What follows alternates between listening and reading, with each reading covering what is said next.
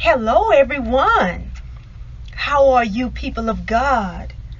I pray that you all are putting your trust in the love of God who loves you. And so I wanted to come on and encourage you all again with another powerful word that is going to help keep you standing strong. And so thank you all so much for joining me, wonderful people of God. And thank you all so much for your prayers and your support and coming on, joining with me each and every day. It is such a blessing to me. And I thank you all for all that you do and all your support in the work of God.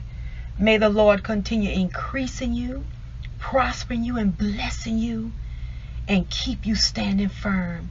You are going to see that spouse of yours come out. Many of you all that are standing in the gap for the salvation of your loved one, and that marriage shall be an illustration of the way Christ and the church are one. It doesn't matter if there has been a divorce.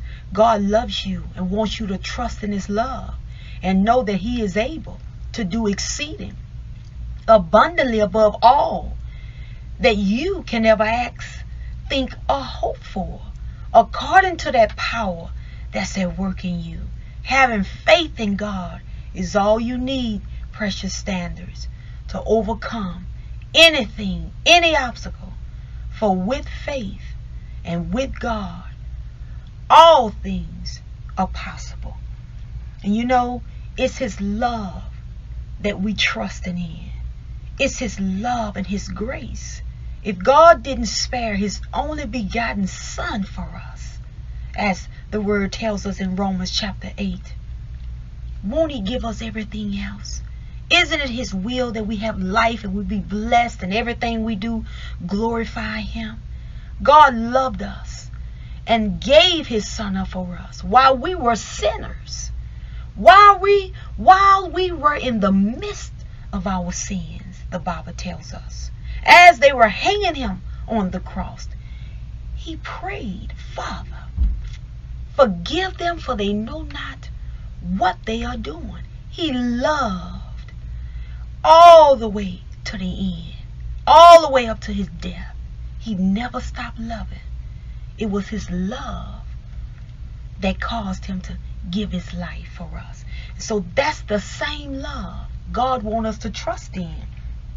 As his word tells us in 1 John chapter 4, the Bible tells us in verse 16, John the apostle wrote something so powerful. He said, we know how much God loves us, and we have put our trust in his love. And that's the key. When your trust is in God's love, it casts out all fear. There is no fear of judgment, and there is no fear that, oh, God is not going to help me, and God doesn't care about what's going on in my life, and God is not hearing me, and I'm just stuck. When you know God loves you, you will know that he will never leave you nor forsake you. For God is love. He is love. The Bible tells us, for God is love. And all who live in love live in God, and God lives in them. And so this allows us to see that anyone who claims to have God in their life will also reflect that same love and be merciful and intercede and walk in that compassion. They will reflect the same characteristics as God. They will remain in that love. And so we who have God in us will not give up on our loved ones and our family. Because God, who is in us, the one who loves, as the word tells us, love never gives up. Love is faithful. Love never fails. And so God will never fail you. He cares about you, people of God. As the word tells us to cast our cares upon him, for he cares for us. And I love what John also wrote in the 5th chapter, verse 11. He says, and this is what God has testified. He has given us eternal life. And this life is in his Son. This is why he gave his Son up for us, so that we can have life and have it more abundantly, and also live the life of Christ in every area of our life. Our marriage, God blessed it so that it can illustrate Christ, that perfect love where a man loves his wife as his own body, as Christ loves the church, and a wife who is filled with that same love, honor, and reverence her husband. God gave up Christ so that we can have all of his benefits. He wanted us to walk in that perfect love of liberty, that perfect love of grace, that love that gives its life for another, lays down its life for another. And so, of course, it's God's will for our marriage to be healed and be as Christ. Not that we'll never make mistakes. Yes, we're going to constantly grow in that love. But that is the end result of what he planned for us. That is what he has given us. That marriage to bring forth his glory.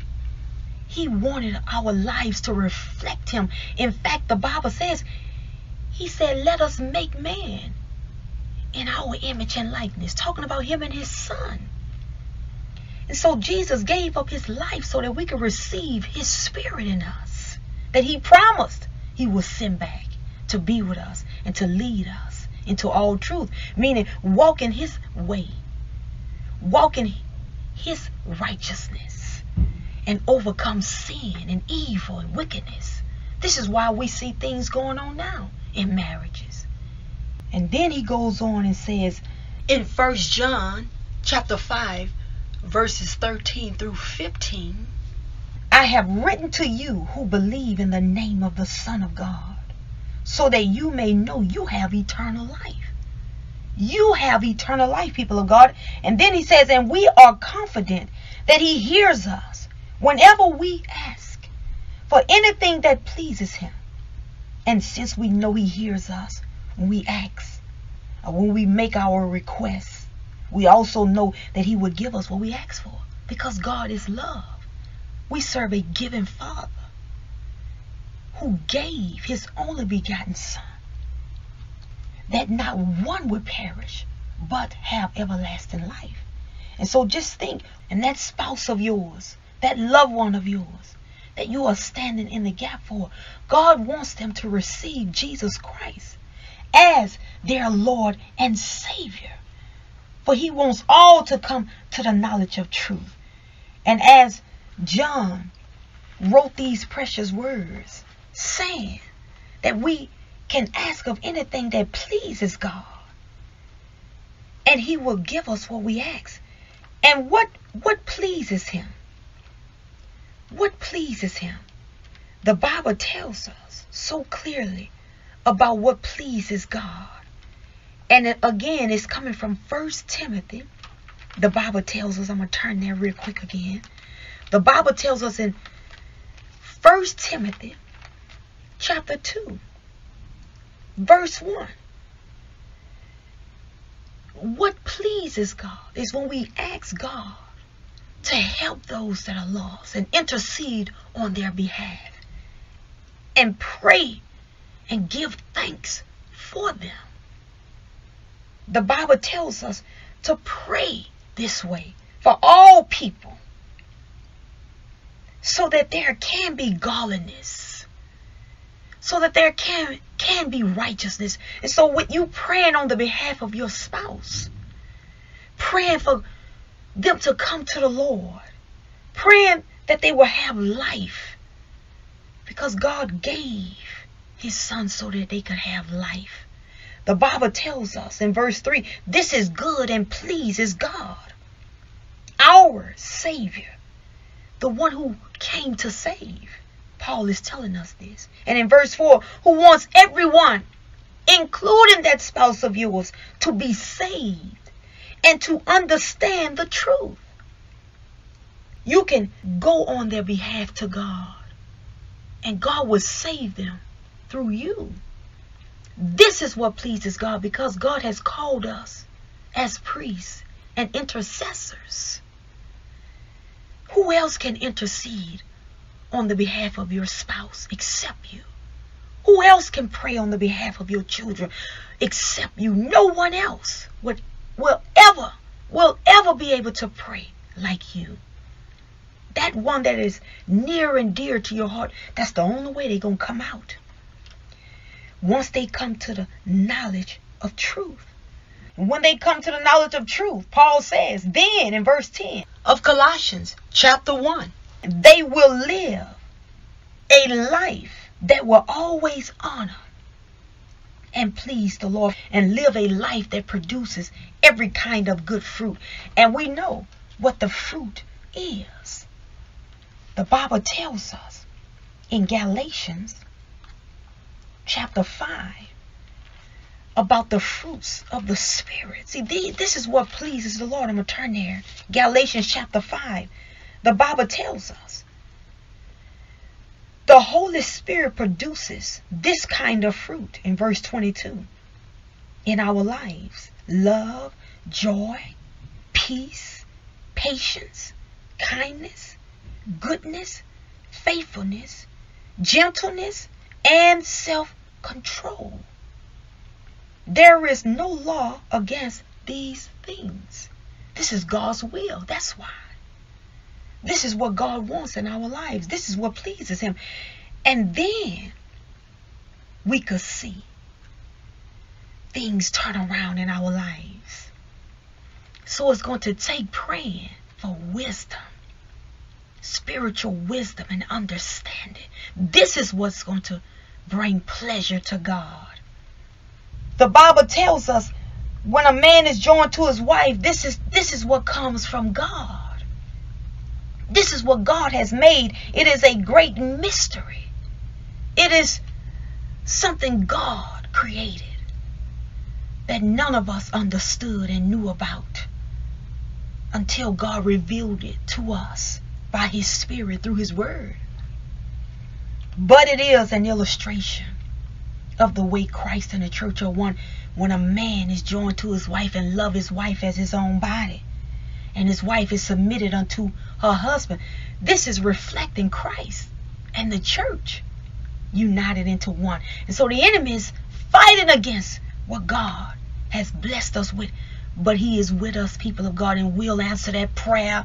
He has already heard that prayer. God wants you to believe you've received it.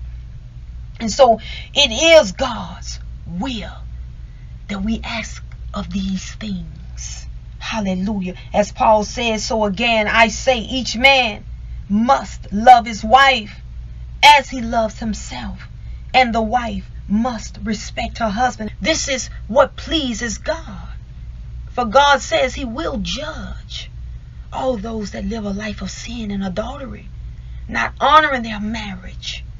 My God. And so, yes, we ought to pray. And if God was able to join the Jews and the Gentiles and make them one, the Bible says, in his body when he was hung up on the cross, who broke down the wall of hostility that separated us. Ephesians chapter 2 verse 14 tells us he surely is able to do it in that marriage. He surely is able to make you one, because we see this is what he said.